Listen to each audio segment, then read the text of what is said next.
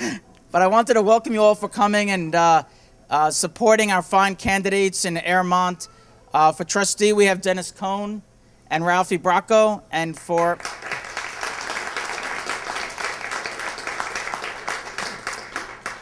judge, once again for re-election, we have our very own Anthony Benedict.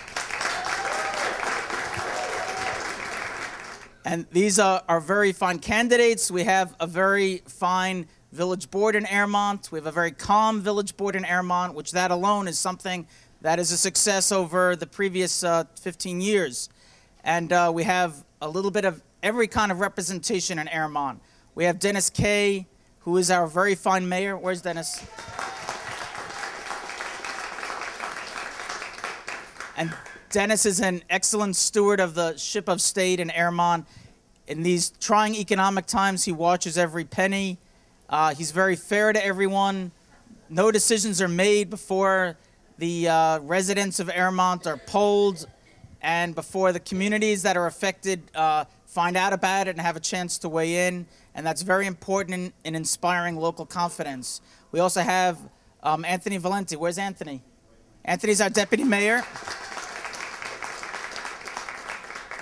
And Anthony presents, age-wise, no offense, Dennis, the opposite side of the spectrum. He's a father, he has young children, so we have that kind of representation, which is so important for the future of the village of Airmont.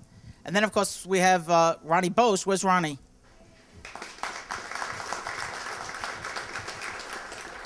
Ronnie brings another perspective. She's a retired teacher. She's been very active on the Italian Twinning Committee, the Rockland Historical Society, and so she brings that extracurricular and charitable component of the nonprofits to the village of Airmont, a little bit of the outside in. We do appreciate the efforts of both Dennis and Ralphie and our judge for these last few years and months. Both of them have showed so much dedication to the village, no matter which party they agreed with and which politicians they agreed with and disagreed with. And both did.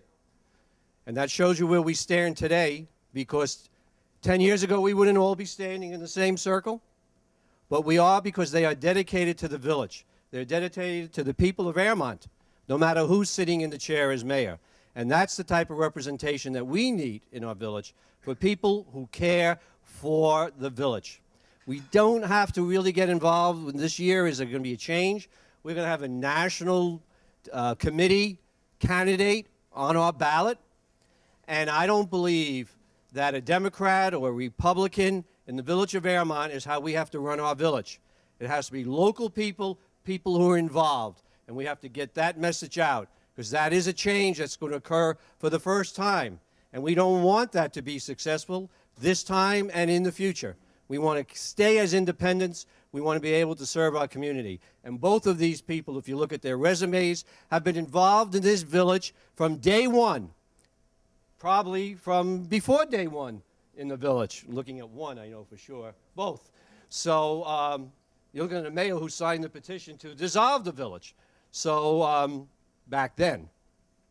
So it's important that they get elected. It's important that we back them. And as Joe indicated, it's the first time in 15 years that we have a board that works together. That there isn't, we always don't vote the same way. We have a lot of discussion to agree. But when we step away from that discussion, we move on to the next one. We don't hold it against each other. And that's the important part of working together. And it has taken 15 or 16 years for that to happen. The last 2 years, we probably passed more bills, more legislation than we have in the previous 15 years together, most likely. So by doing that, and by you coming out, we're going to make it happen. Thank you.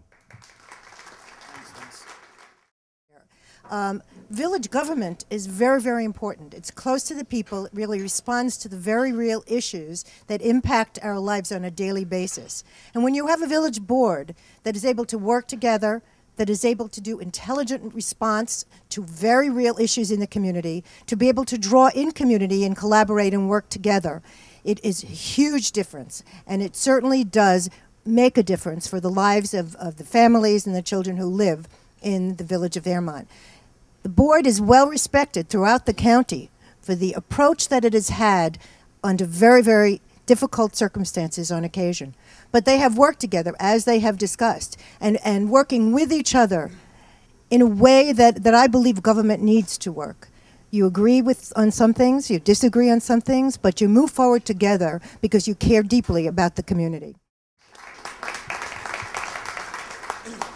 Thank you very much, and thanks to everyone for coming out and showing the support. We really appreciate it. Again, it's really difficult to speak fourth in line here because everything has been said. But again, the key is having a village board that works together, that's not in the newspaper fighting each other. Now, and as Dennis Kay said, we don't always agree on every issue, but at least we discuss them. Each point of view is maturely heard, and then we move on to the next issue.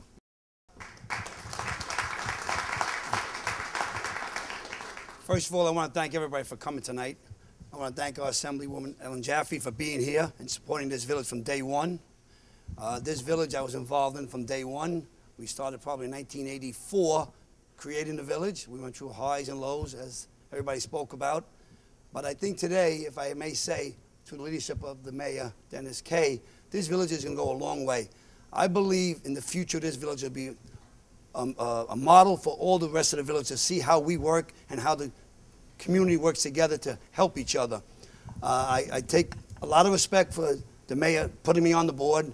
As everybody knows, there was a lot of controversy, there was a lot of ups and downs. But like I said, you know, we work together, and since I'm on this board since November, I see a lot of activity working. The Village Hall, for one, is a beautiful place. I mean, with the help of every trustee in this village and all the personnel in the Village Hall that works there each and every day, they do a hell of a job. I can't say enough thanks to everybody there. It's important that the people come out and support us because, as Dennis said, this is an election that's very low-key. You know, in villages that don't have controversy and all, you don't get a lot of people out. The economy is bad. A lot of people have to live and worry about tomorrow. So it's very hard to make people get involved in something that's really not so important to them. As I always felt that the United Village Board is a great village board. My wife and I, for 38 years, worked out that way for a lot of years, and we had ups and downs, and to this day, I thank her so much for allowing me to go forward into government. You know, the point I always tell people is that we work for the people, we do for the people. And I say all the time, I want to thank the entire board to appoint me in November to this planning board. They put me on, I'm sorry, the village board. They put me on the zoning board for a while, which was a nice thing with Marty and all on that board for a while. I just think that we have to get out there, get people to vote. I want to thank everybody for coming. It's an important election because we don't want to have possibly somebody in the middle of this village board causing a little dissension. I just thank you all for coming again, and I really wish everybody votes for us. Thank you. Thank you.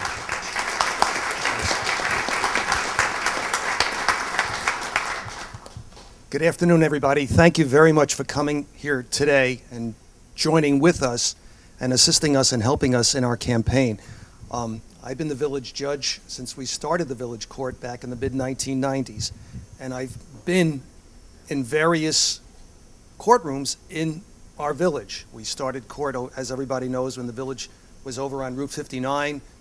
The court meandered down to the town hall, Clark Center. We even held court one night in a gazebo at Clark Center. And I really appreciate, the court was the first branch, if you will, of the village government to use the new building, to use the new assembly room. It is fantastic, and I want to thank Mayor Kay and the rest of the members of the village board for letting the court go first. Thank you. It's a rarity that we get to go first. I really, really appreciate the work that the village board has done. I didn't realize that Ellen was able to assist the village with so much money until I came here tonight.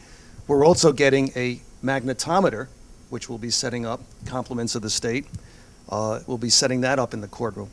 Oh, okay, a magnetometer. When you walk in and you got a knife or a weapon, it protects people in the courtroom.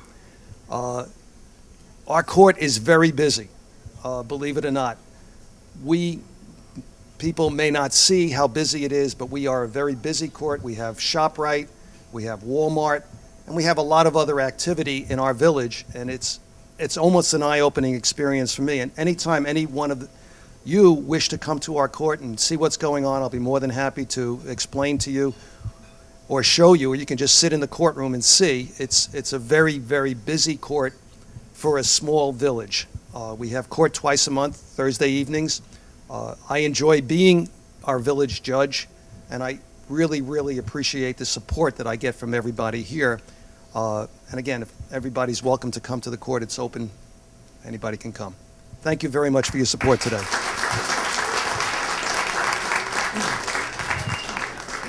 Court, we don't mean in the usual capacity.